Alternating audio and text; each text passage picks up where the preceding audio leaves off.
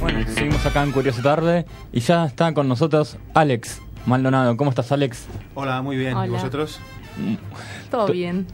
Hola, Noelia también. Hola, No. que nos tenemos acá en el piso. Sí. Bueno, muchísimas gracias por estar acá con nosotros. La verdad que es un placer tenernos acá a ustedes. Y quería conocer un poco sobre tu historia, sobre la música, cómo comenzó, ¿no? Pues comenzó hace muchos años. Aún no se habían separado los Beatles. Bueno, en mi casa, en mi familia hay más músicos, ¿no? Mis tíos son músicos profesionales, mi padre también no es profesional, pero toca la guitarra y canta. Entonces yo de pequeño, entre mis juguetes había una guitarra que era de mi abuelo, y yo jugaba con diferentes juguetes y también empecé a jugar con la guitarra. Y bueno, y ahora pues soy profesional, soy músico profesional. Pues pasé por las etapas típicas de cualquier chaval que empieza a juntarse con grupos de rock, a ensayar, y luego pues acabé siendo profesional. ¿Hace cuántos años ya que estás dedicado Pues, profesionalmente? Profesionalmente, pongamos, digamos desde los 16, 17, 18, No tengo sabemos 38. Tu edad. 38. Tengo 38, aunque aparento 21, pero tengo 38. Ah, bueno, no sé si te apuesto un poco, pero sí, Sí, unos sí. 30. Recordemos que nosotros estuvimos, no sé si vieron las fotos en Facebook, que lo fuimos a ver ahí a Belgrano, a Alex, que estuvo tocando, Sí. y que la verdad que fue un show muy lindo. Muchas gracias. Y que bueno, ahí fue cuando coordinamos para que vengan acá, Uh-huh. y que la verdad que es un honor. Y querías un poco tu relación con la música, empezó con la familia, Uh-huh. pero también el rock, el pop, los estilos musicales. Sí. ¿Cómo fue que los elegiste? ¿O ya tenías la familia que era musical y manejaban esos estilos o manejaban otros tipos de estilos? Pues mira, mi primer contacto con la música grabada, la música conocida, que le podemos llamar, eran los vinilos, los discos que tenían ahí mis padres en casa, ¿no? Entonces teníamos como un salón donde había todos el tocadiscos y los vinilos, y yo iba mirando las portadas, ¿no? Y me quedaba un poco alucinado, ¿no? Veía los Rolling Stones, bueno, un montón de Dire Straits, un montón de bandas, y yo poco a poco fui escuchando, y bueno, lo que me fue gustando también pues es lo que se me quedó más grabado, ¿no? En la adolescencia me centré mucho en el rock, incluso metal, todo esto. Pues luego ya pasé un poco más al mundo del jazz, y al final pues me he definido en una mezcla de todo eso, una mixtura de rock, de jazz. Me gusta mucho el funk, me gusta mucho gente como Prince, por ejemplo. Y luego de la última fase de mis influencias, de lo último que he estado escuchando, que me ha influenciado mucho, pues es la música de pop rock argentino, en especial pues Luis Alberto Spinetta, por ejemplo. Bien. Alex, vos sos español, pero Sí. nos estás visitando acá en nuestro país. ¿Cómo te dividís, digo, con tu carrera? ¿Te desarrollas allá, acá? Mira, ¿Dónde más explotas Sí, tus yo dotes? vivo en Mallorca, en España, en las Islas Baleares. Es un sitio básicamente turístico, donde viene vienen alemanes, vienen británicos de vacaciones, y entonces, bueno, te digo para que os ubiquéis un poco en el tipo de zona que vivo, que por ejemplo se toca mucho música en inglés, ¿no? Y lo que yo hago es que cuando puedo viajar, suelo viajar por el resto del país, por Madrid, por Barcelona, por Galicia, donde doy conciertos de mis temas, ¿no? Y es la primera vez que vengo a Latinoamérica, y esta vez me he estrenado en Buenos Aires, en el concierto que estaba hablando Juan Manuel, perdón. El otro día, y luego también, ahora recién venimos de Chile, de dar 2 conciertos, de Santiago. ¿Cómo te recibió el público argentino? Acá, Pues muy bien, a ver, no tengo mucha... Sincero. Sí, soy sincero. Uno me llamó galletita, pero... No, súper bien, me lo pasé súper bien, y... De todas formas, haciendo un concierto tampoco puedes hacer unas estadísticas muy reales, ¿no? Claro. Pero ¿Lo la verdad es que repetirías bien. entonces? Sí, de hecho espero antes de volver a España, antes de que volvamos a España a final de este mes, Ajá. están un par de cosas por confirmar, espero que se confirmen y poder tocar un poco más aquí en la ciudad. Sí. Pero bueno, en resumen, lo que he hecho tanto en Buenos Aires como en Chile me ha encantado, y tengo ya unas ganas de volver. ¿Son los únicos 2 países de Sudamérica que visitaste? Sí. Sí, ha sido una toma de contacto, ¿eh? O sea... Claro, No una ha sido cosa una te lleva a gira la otra. programada, ni Ujú. mucho menos, pero como toma de contacto ha sido muy satisfactoria. ¿Y por qué elegiste Argentina y Chile? Pues Primero porque estoy enamorado de Argentina desde hace muchos años, también relacionado con el tema de los artistas de la música, gente como Fito Páez, como Soda, como Spinetta en especial, y luego pues porque mi pareja es porteña, y entonces pues era... ¿Se conocieron acá? No, nos conocimos en España. Sí, corriendo por la playa. No. Y entonces pues he tenido que venir y ha sido una obligación fantástica. Claro, y sí, me imagino. Bueno, ¿qué te parece si lo escuchamos ahora? Que nos va a ofrecer un tema. Decinos cómo se llama. ¿Qué tema? Mira, este tema se llama Tal para Cual. Está en mi segundo disco de temas propios. Quiero decir que normalmente mi música la estoy haciendo con una banda, que somos un bajista, un batería, un teclista y yo a la guitarra y a la voz. Y ahora, bueno, pues voy a hacer un tema de este disco que es un poco así como bluesy. Lo voy a hacer aquí con una guitarra criolla y un poco así, aquí te pillo, aquí te mato, ¿no? Como decimos allá. Pero bueno, para que veáis un poco. Adelante. Vamos a ver, diría así.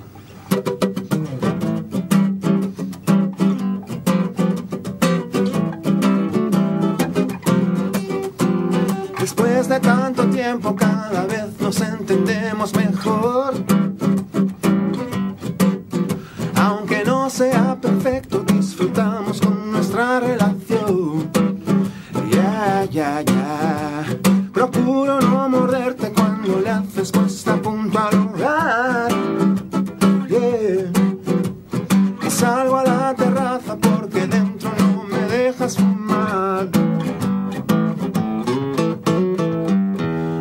Mal que tengo buena voluntad, que no soy de esos que se van al bar. Cuido la casa cuando tú no estás y saco al perro a pasear. Con abrigo y con bufanda, yo sudando, hace mucho calor. Somos diferentes y eso es lo que nos atrae, nena. Que tardas en prepararte cuando vamos a salir. Podría haberme sacado una carrera mientras te espero en el jardín.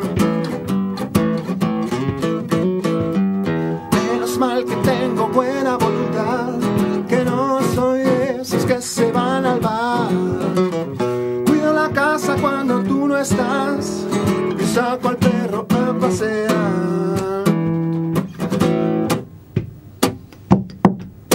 Somos tal para cual. Te ríes de mi ropa y a mí me da igual. Quiero como eres entre todas las mujeres.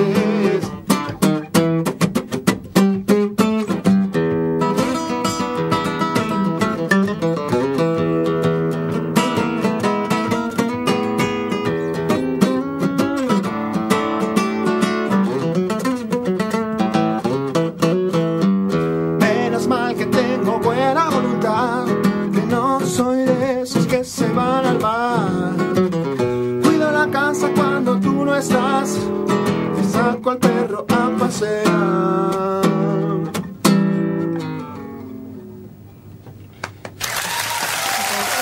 Muchas gracias. Excelente, me gustó mucho. ¿Cómo se te ocurrió este tema?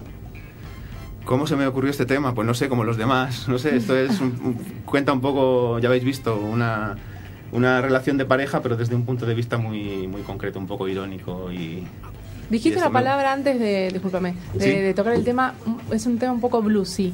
Bluesy, de blues, o sea, es como un poco... ¿Y por qué la derivación de la también palabra blues? En base a lo que explicaba antes, que claro, si lo escucháis en el disco, en mi último disco que se llama No, ahora en serio, se ve muy claro, ¿no?, que está muy influenciado por el blues, pero claro, tocándolo así con esta guitarra aquí, pues hay que explicar un poco... Claro. Porque no están los arreglos, no están todo el ritmo tan evidente, ¿no? Sí. ¿Cuántos discos sacaste ya? Pues mira, en el disco debut de mi proyecto lo sacamos en el 2009 y en el 2013 sacamos otro y ahora estoy grabando uno que solamente es guitarra y voz, un EP que sería con solamente 5 temas. Lo estoy en fin, ahora lo voy a sacar, está ya a punto de caramelo. Está en el horno. Sí, se llama Cuentos para náufragos. Y el detalle es que después de hacer discos con tanto arreglo, con banda, con muchos instrumentos y eso, muchas colaboraciones además, pues aquí estoy solo ante el peligro y es un micro para cantar, un micro delante de la guitarra y a una toma y a ver qué sale. ¿Y todos los temas los compones vos? ¿Los compones también con tus colegas? Mis compañeros. Compañeros. ¿Cómo es el día a día de Alex en la música? Pues mira, los temas son composiciones mías y de hecho, aunque yo planteo este proyecto como una banda, como un cuarteto, y mis músicos son una parte esencial del proyecto, es un proyecto mío. O sea, yo escribo los temas, si los grabo, pues los produzco en el estudio y ellos se mueven un poco con mis indicaciones, ¿no? Luego no quiere decir que yo sea muy cerrado a la hora de aceptar proposiciones, pero bueno, se basan un poco en mi idea. Claro. Qué copado, qué bueno. ¿Y qué te parece si vamos escuchando ahí un tema más, no? Hay un tema más que vamos a escuchar directamente del disco. Vale. Preséntalo vos, decime cómo se llama el tema. Vale, pues creo que vamos a escuchar el primero, el que abre el disco este de No, ahora en serio. Es un tema que se llama Tu pedestal. Vais a ver que hay, lo que hablaba antes de las influencias que son de varios lugares, vais a ver que os va a recordar un poco al hard rock o el funk rock incluso de los 90. Y bueno, y es un tema un poco así guerrero, ya veréis un poco la letra de qué va. Dale, vamos a escuchar.